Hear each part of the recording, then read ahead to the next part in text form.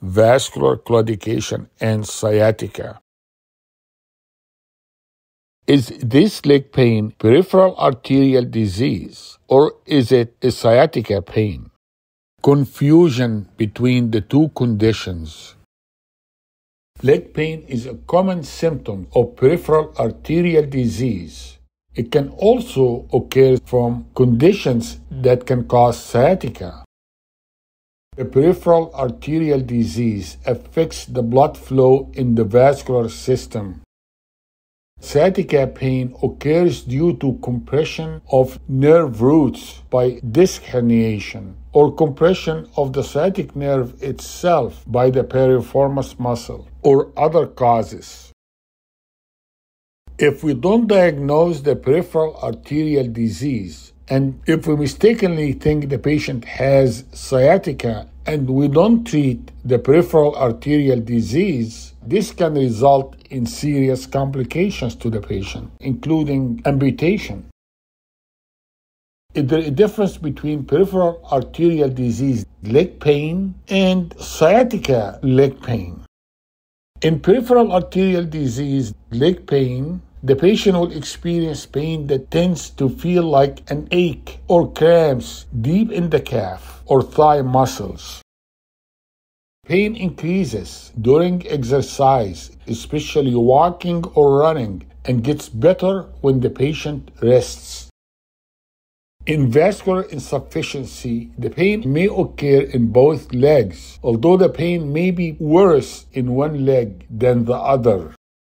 Pain from vascular claudication radiates from distal to proximal during ambulation. It can be bilateral or unilateral, and when the pain is unilateral, it may mimic lumbar radiculopathy.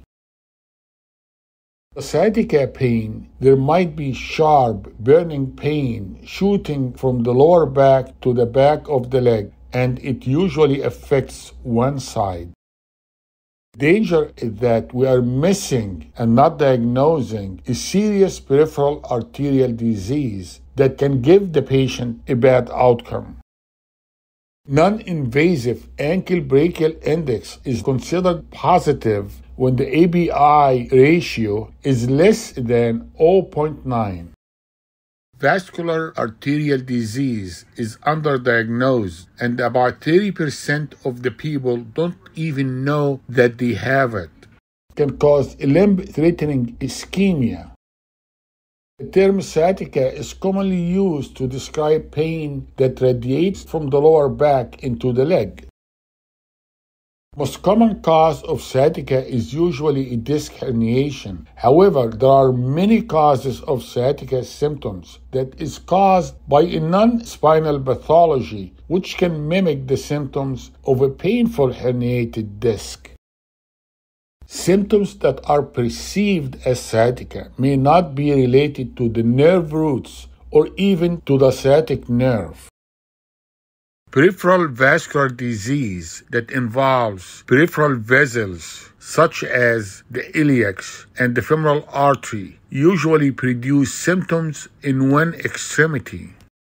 Aortic stenosis may produce symptoms in both extremities as well as the buttock and the lower back. Diagnosis of intermittent vascular claudication in a patient with a diagnosis of sciatica is important. It is important to know that there are some other medical problems that may mimic musculoskeletal symptoms.